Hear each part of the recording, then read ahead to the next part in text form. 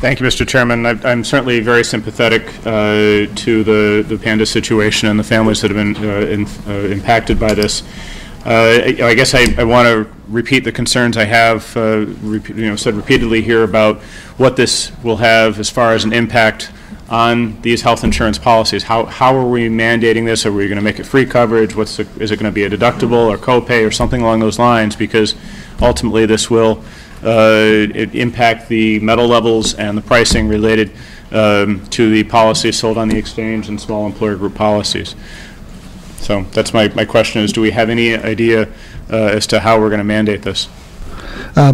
Representative Scott, as I said before, basically is to keep the issue, alive, and obviously since it is a mandate, its future is not very bright, unfortunately, unless there are some changes. Originally, as I stated before, Health and Human Services adopted regulations several years ago, which stated that any new mandate adopted by a state would have to be paid for by the state, which personally, if it's worth it, I have no trouble with that. But assuming that and seeing that there's going to be new regulations promulgated presently, we're just hoping that something may change which will enable us to do this. Representative Scott? Thank you. And again, I'm certainly very sympathetic to this whole situation with the individuals who are suffering from this illness.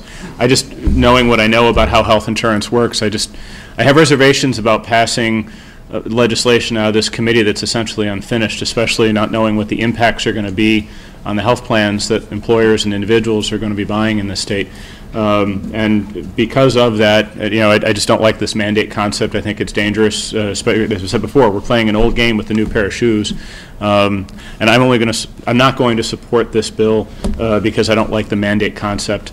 Again, I'm very sympathetic to the situation these families suffer, but I can't support it the way it's written and the fact that it's not a complete bill. Thank you. Thank you, Representative. Your remarks are very well respected and appreciated, and we're sorry you won't be able to go to heaven, but that's okay.